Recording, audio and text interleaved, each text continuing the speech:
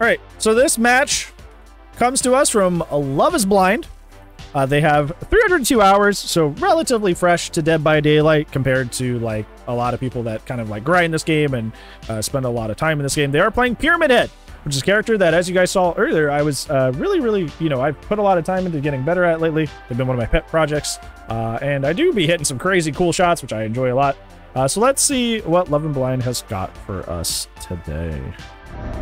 Okay, so we start with RPD, E-Swing, which is a killer-sided map, so that's good for you right away. Very, very good for you right away.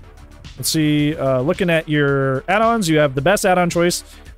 Pyramid Head, realistically, you should always, if you can afford to, always be running Burning Man Painting and Wax Doll. His entire range, buff add-ons, that's what you should be running at a given point, because that's basically his only good add-on. You can kind of get away with running duration add-ons as well, but realistically, you should just be stacking 2 range add-ons, to be honest. So, you got the right add-ons. Your perk build is mostly fine. There's nothing really wrong with it. It's a solid build. Pain res is great. Just keep in mind that like that does have some counter synergy with your cages, but still a great, amazing choice. One of the best slowdown perks in the game. I see lethal as a good start, and you're using lethal item all yours, which is going to help you, you know, train those snipes, which is good. And I do like that, but just keep in mind that you kind of don't have like a true like consistent info perk on terms of like where to go and what to do, like discordance or barbecue or something. So if you have a little bit of a problem with the macro game, that would be something I would probably replace. Tinker in 2023, yeah, Tinker is okay. It's not a bad perk, but if there's anything I would pop out of your build, it'd probably be Tinker. Put like barbecue or something here, maybe. So some sort of info perk or an extra slowdown. But yeah. So they all 4 spawned up there. Could ideally head right there. ASAP. Wow, that gen's gonna go quick with all 3 of them up there.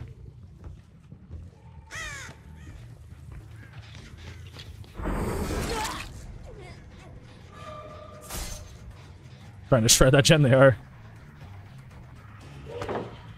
Yeah, that pallet's just very strong. Ooh, nice shot. Very, very good shot. I like what you did there, where you kind of looked a different direction. This is a good thing that you should do with any range character, not just Pyramid Head. Is like you should look away. You should look like as a mix-up, as like a flick. You should look away from where you're aiming, because the survivors, you know, one of the main reasons the survivors run and look at you while they're running is they're trying to figure out what you're gonna do and how to react.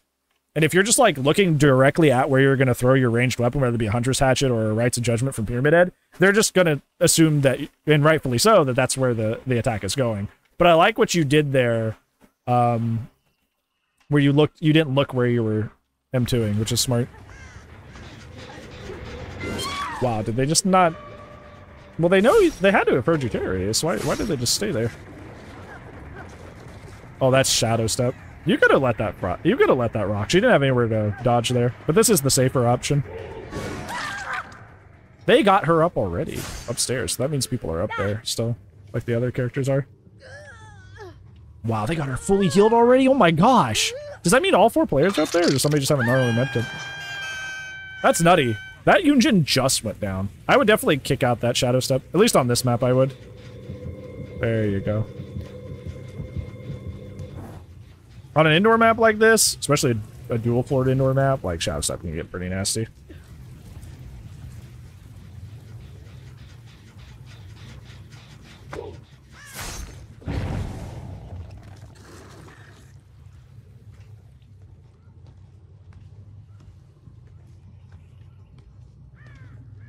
Yeah, there's also the potential of exponential, which is also really nasty on indoor maps.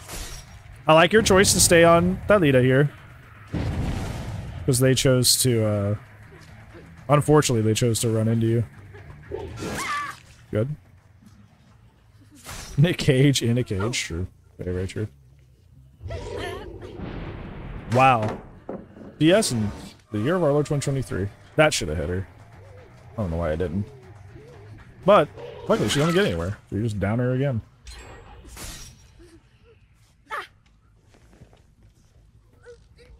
Yeah, I would take this time to put her up on a... Yeah. Straight trick. Okay, good.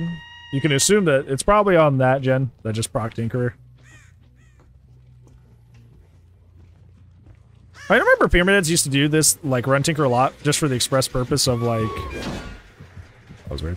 For the express purpose of, you know, getting sneak-up shots. But you're not even attempting that, so, like, I'm not sure why you're running Tinkerer exactly. Like I said, that would probably be the thing that I would, take out of your build. Is that, so far... Why are you leaving? You know they're on that gen, and they're trying to get that gen. There's 2 people there. Where are you headed? Yeah, you could have just... Yeah, there was no reason for you to do what you did. Yeah, because now they've... Now, yep, there she is. Like, you could have just, like, followed her over there, initially. That's wild, she didn't drop that. I was almost assuming she was going to.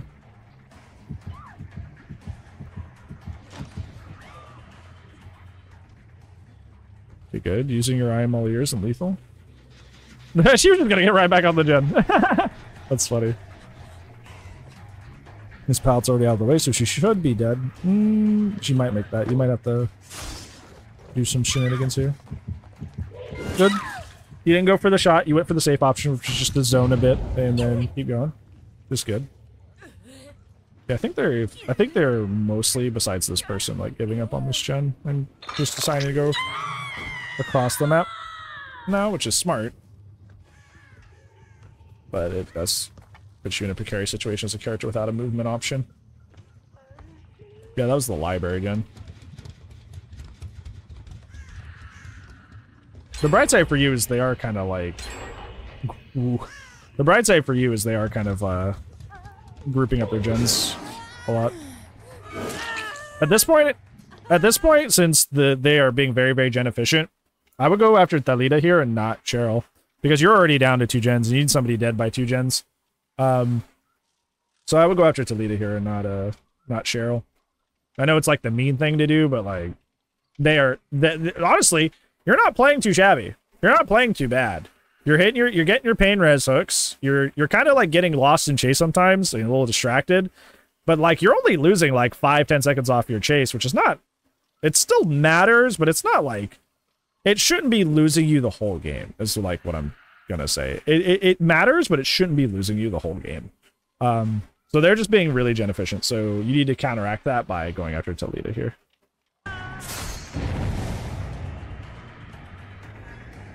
Like Thalita and Yunjin should be your like your 2 main people you're focusing on right now. Yeah, don't even pay attention to. There you go. There you go. Get on her. Don't even pay attention to like Neo or Cheryl, if you can help it. Like just chase down these 2, because they're the ones that you have the most pressure and hooks on. Good one. That pallet, unless you can get a smacker, that is pretty useless. You know why I don't like playing RPD as Survivor? Is it just like there's not a whole lot of. It's just kind of like pallets of varying quality and not really so much.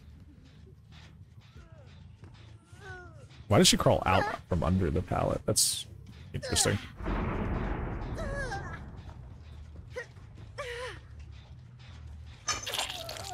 Okay, good. She's dead. Now your next target should be Yunjin if you can find her. But you don't really have any sort of like info perks to really do that, so you're just gonna have to like patrol where you find her. I'm also seeing that like you play a lot of your loops very safely, but maybe these chases could have been potentially saved or been like, you know, shaved down. You heard somebody there. You heard somebody there. Hold on. Like when you're walking through the reception.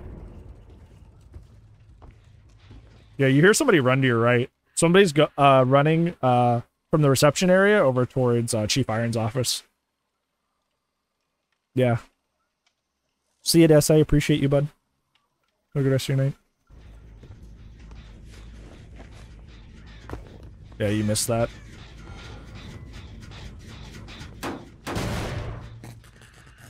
You also see scratch marks to your left and you don't chase them. You're kind of like... You're kind of not committing to anything. That's kind of your issue right now. Is you're kind of like, which is a reasonable response is like, hey, they just did a lot of gens super quickly. That's kind of scary, right? Like, you're kind of like, but like, you're also not committing to anything either, which is like a lack of action, and you gotta commit to something, right? You gotta commit to something.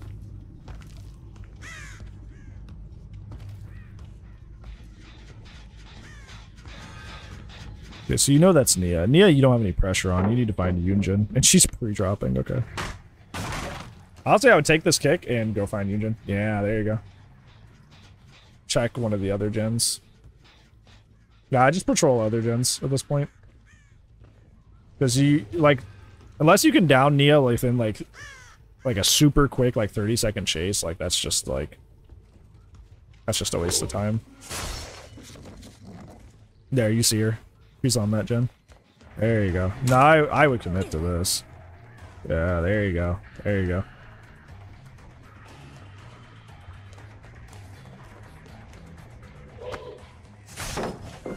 Good hit, good hit. Yeah, I was gonna say, maybe start actually going for some more shots. Because if they're gonna be, doing this much damage... Oh, they put shadow stuff up again.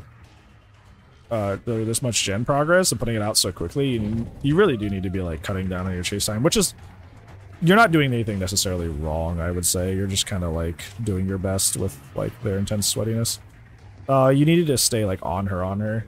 I know shadow steps there, but in the event, so this is good. This is a teachable moment.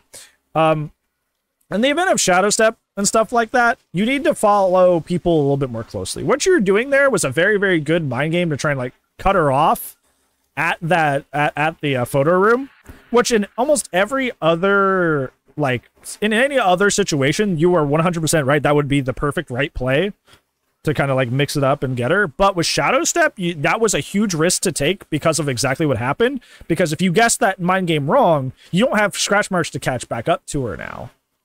And now she gets out for free. So you should have played it safe there and followed her, the pools of blood. And not gone for a mind game there and played it a little bit more safely. Because now you have no idea where she is. She could be ducked in the basement for all you know, but you don't have time to search that. Yeah, and now Tinker's about to proc on 2 gens. That was that's probably the thing that's going to cost you this match. I know it seems insignificant, but that's probably the thing that's actually, because you already have somebody dead at 2 gens, which is good. But you needed to keep up that pressure. That's actually what caused you that, or probably, okay. That's probably actually what's going to cause you to lose this match. Once again, you have no pressure on Cheryl. So, you can chase her here, but unless you can down her in, 30 seconds, which you can. You did. Good. But once again, you should ideally still be going for Yunjin here. Luckily, she does. She got down pretty quickly. Oh, and she's got boil over. Usually you can kind of work with boil over, but not on it. On indoor maps, it's just kind of there's a lot of inherent value you get. Just because there are walls everywhere. Pretty cocky? What was cocky about Cheryl? What did she do that was cocky? That was interesting. I don't know why you went towards the center of the map and then back this way. It was weird. Did they send you here? I'll need to check that at the end of the match. Because that's kind of devilish to go to RPD and do Shadow Step. I used to do it with a friend back in the day. It was really disgusting. It was funny, but it was disgusting. The killers would let us have it in the after chat. We'd be just like, yep, we know. We know it's stupid. Boy, before a chase, she could have just been being like, go for that other person. Because she wasn't on that gen alone. Unless you didn't catch that. Okay, so now she's going to be deathly. Once again, you don't really have room to play nice right now. So I like the play to just, you know, tunnel Cheryl. I notice you like to, like, put your trail in tiny little places like they're traps. No, that's not a bad idea, but just be careful about the time efficiency of doing that. Because, like, I'll do that occasionally is, like, at the beginning of a match, if I know, like, for example, if I'm on Garden of Joy and I spawn near the, like, the like the parking lot loop. Like that's one of the best loops in the game. Like that parking lot loop into that tile, especially if that window is facing the parking lot loop. Ooh, that is one of the best loops in the game. So like I'll draw my trail there, or if I spawn in the main building, you know, I'll draw my trail up through that god window and then vault out. Like, you know, but like your trail, the Trail of Torment in this game, not the perk, the actual trails in this game, like they have a duration. Like they are only on the map for a certain period of time. So it's not like a trapper trap where if you like you set it there, it'll be there forever and you can like use it to like help shut down a loop. They have a duration. So unless you like, this is okay-ish to do that here because you're suspecting that somebody's going to come for the save like relatively soon.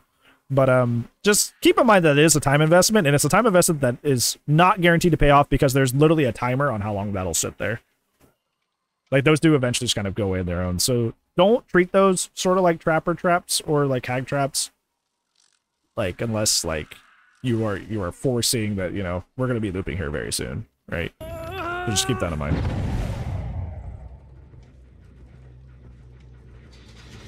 Yeah, see, if Yunjin had been dead already, like Tinker Room being going off on this gen, you'd have this is a good use of your Tinker. Very smart use of your Tinker here. And because you're not under the shadow step, you can mind game. Yeah.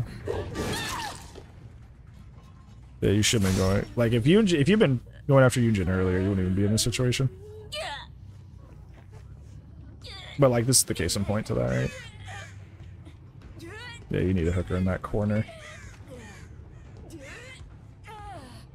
I don't blame you for not actually getting a lot of use out of your Scourge hooks, by the way, either, because it's RPD. Indoor maps are harder to get use out of Scourge hooks. Yeah. You're kind of in a bad situation here. It kind of shows the importance of, like, you know, finding two survivors and going after those two survivors early. Honestly, your best bet here is, yeah, go back to the hook or proxy around the hook and just kind of, like, try to create some pressure here. If you had known where Cheryl had gone there, it probably would have been a smart idea to chase her, but, like, you didn't know, you didn't actually see Cheryl, so you could have ended up following scratch marks and it was, like, the wrong ones. You could have seen by the blood pools, but, like, this is the more safe position. Tokens already used, yeah. I don't like this play to go to the door. You're just kind of, like, giving them an... Oh, she's running. Oh, okay, well, it's Nia, so she can just take it and get out. Yeah, I don't like this play to leave the hook. At this point, you're just trying to salvage a 2K and potentially force more pressure out of a dumb play from them. The only way this could have been a 3K is like if you had like caught Cheryl earlier. I would have waited for a grab. I would have waited for a grab. I would have waited for a grab. I would have waited for a grab. You got way too excited there. Yeah, the grabs are still in the game. I would have waited for a grab there. That was not the right play. Well, at least all you can do, what you can do here is just wait 10 seconds with her, down her, and then give her the chop. Give her the good old yeet. So you get your guaranteed 2K here. Yeah. Yeet! Yeah. Get her. Is this about something? What? What's up?